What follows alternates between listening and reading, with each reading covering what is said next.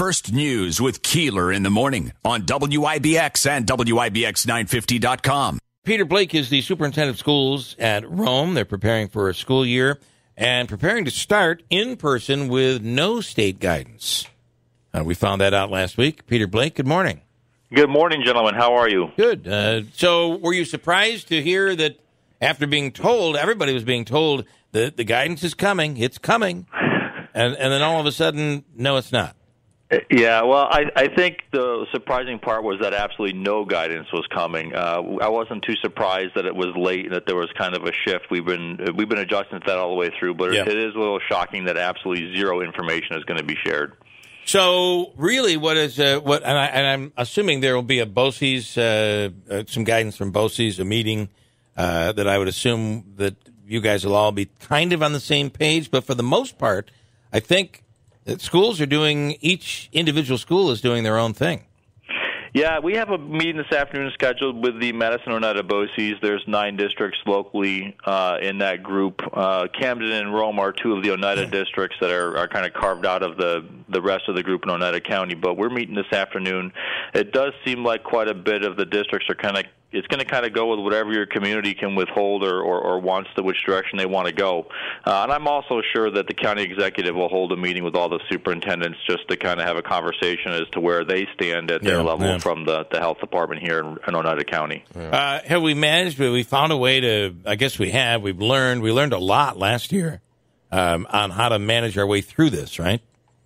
Yeah, I think so. I mean, the biggest question right now that really is we're all facing is masks or no masks. Right. Is really what it boils down to. I'd be surprised if any districts are going to go to physical distancing. I think that's kind of out of our plans for right now. And we're pretty much just down to the question of, are we going to have people wear masks while they're in the schools or not? Have you? And that, by the way, is being recommended by the CDC. At the very least, and maybe even these indoor with the new variant, there seem to be more indoor recommendations coming from the state and federal government. Correct. Yeah, and so the bigger problem for us in New York is, as you know, last year the state government and the state health department were very active in terms of telling us what we had to follow and not follow, and we had the CDC on top of that and state ed on top of that. And now it looks like we're going to have these CDC recommendations, which we've had all the way along, but pretty much we're being left to our own devices to interpret them based on what our community is most interested in exploring. Going back to a point Bill made last week when this was announced, where Zucker said, well, you're kind of on your own.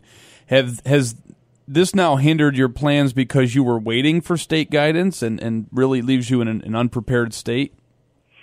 I don't know if I'd say unprepared. I would say a little bit caught off guard in the sense that it opens the door for many more possibilities than we originally planned for. Yeah. I think a lot of districts were planning on at least getting some direction so that when we have to explain things to our communities, we'd be able to do that. So I think we're delayed about a week, whereas if the state had come out with some pretty concrete guidelines, we were prepared to, then send that down the road and let the community know what was going to happen. Now we're kind of sent into this spiral of we need to kind of get our ducks in a row as to what we're going to do with each little locality and make sure that we're somewhat on the same page regionally as to not cause problems between districts. Well, I was just going to say schools were given a little bit of cover from the state last year. So because there is an element of there's a group out there that's anti-mask and anti-social distancing and whatever it is that you decide, there's going to be somebody that's going to be against it. It may very well be there could be a group out there feeling there should be more protections put forth by the schools. But you won't be able to utilize. You won't be able to say, "Listen, we're just following state guidance here," and that kind of I don't know. I think the governor has enough problem activity going on right now. He just doesn't want any more negativity. Yeah, you're probably correct on that. I've gotten emails all weekend from both sides of the equation here. So we're used to working in an environment where we can't please everybody, but this has kind of taken it to a new level where it's there's strong emotions on both sides, and the bigger issue is there is certainly no way to please everybody, but without separating your school into a complete remote learning environment and a complete in-person learning environment, it's going to be almost impossible to do anything that makes everybody happy. So really, it's going to boil down to what is it that we think is the most effective way to provide education, and we're going to work it from there. Ultimately, I do think this is better handled by either local communities or the local districts themselves. I will say, to be fair, New Hartford kind of had quite a debacle last school year, going back and forth between. Yeah, it was It was like every 2 weeks the plan changed. The plan was changing. Yeah. So, but ultimately, I think. And then all of a sudden, the superintendent changed. It's like, wow. You don't have to get in on this one, Peter. Stay quiet. But the reality is, though, that I think you weren't looking for mandates as much as you were looking for guidance, something to base your plan going forward on. Yeah, right. That would have been extremely helpful, one way or another, because when there's no real guidance or direction, it makes it even more challenging to explain to the community why you have to go in a certain direction. And they're not going to have all the details when it comes to the decision-making process. I also have to say that I was listening to somebody over the weekend talking about how teachers want it virtual. They don't want to go back into the classroom. Although every school was back for the most part by springtime last year. And I got to tell you, as my wife being a teacher, I would think the majority of it was really hard to do it both ways. And I feel like the majority of teachers feel like they shine when their students are in their classroom. When they're in the classroom, it's actually not as difficult. It was quite a maneuver to pull off over the course of the last year. Yeah, it was very challenging. I'll tell you, our teachers want to be in the classrooms. They want the kids in the buildings. Remote learning is really not something on the table for us right now. We're just making sure that we've got our ducks in a row on this one, but it looks like we're going to be one of those districts that if your child has an underlying health condition and has a medical excuse, that we can provide you with pure remote learning, but otherwise our kids are going to be expected to come to the buildings and learn in person. It is by far the most effective way to do it. Yeah. And the whole split teaching thing, teachers trying to do both at the same time, it's not good for anybody. It was a good stopgap. Yep. For last year, and I think by the end of the year, as good as teachers got at it, people realized it was not the way of the future. Yeah. So what is the way of the future? I remember, interestingly, the governor was playing a big role in education a year ago, and one of the things he said during his daily press briefing was some of the things that we are implementing right now are going to stay. We're learning things that can be done that actually make learning better.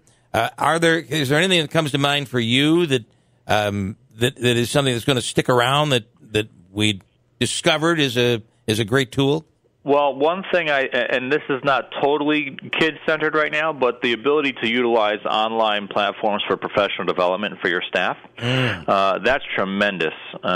Teachers can get much more professional development, keep up on the times, have meetings virtually. You can do a lot more with a lot less time on the adult side if you think more running your school district like a business, if you will. On the student side, I do think there still is a place for full-time remote learning.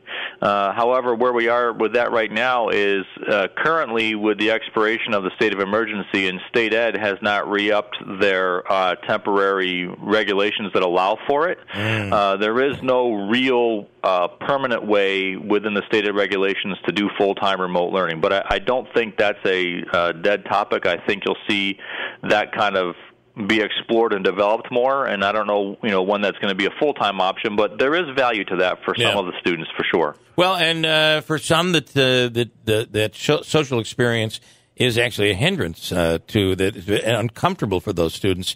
Very interesting thing that I think we learned from the last year. The other part is, say you want to bring an astronaut to the school.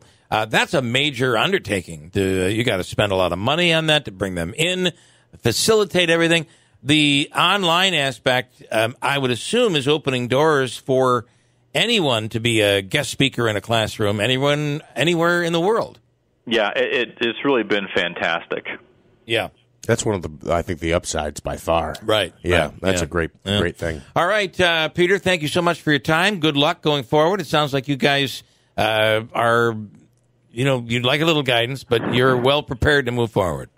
We'll all make it work. I have no doubt about that. All right. Thank you so much. Thanks, gentlemen. Be well. You do the same.